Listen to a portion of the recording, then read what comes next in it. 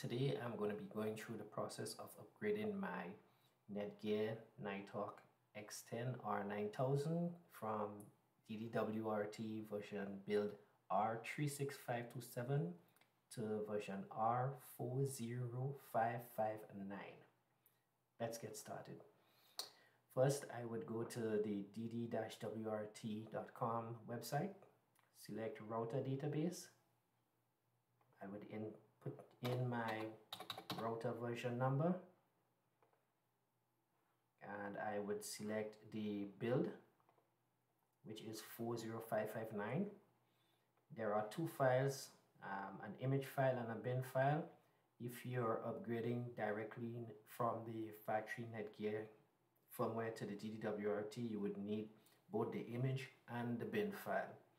But in our case, we're just upgrading our current firmware, DD-WRT firmware, to the 40559, so I would only need the bin file. I have already downloaded the bin file and saved it to my computer.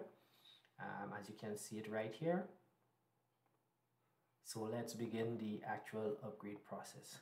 So I'm going to log into my router. As you can see, I'm running version build R36527. I'm going to go to administration. I would have to put in my password, my username and password. I would select firmware upgrade. Before I actually do a firmware upgrade, as a best practice, it is recommended that you perform a backup of the router if you have already did any sort of a configuration.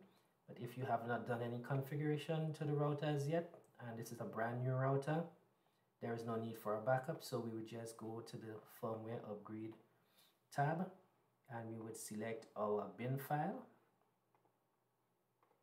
and we would select upgrade.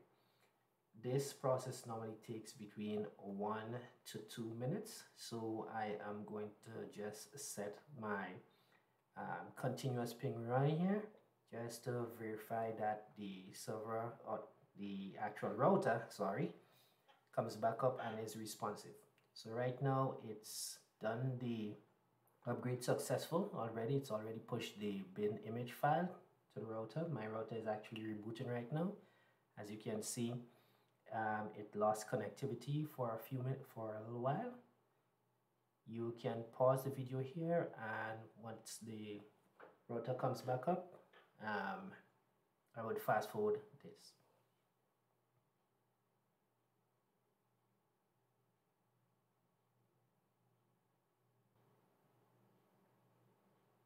As you can see now, it takes less than a minute.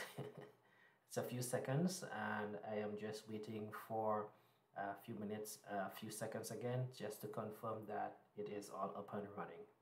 So I would just click continue, and as you can verify and validate now, we're on the newer version build R40559. That's all for this video, and I would like to thank you for watching. Please like and subscribe and share, and I would see you in the next video.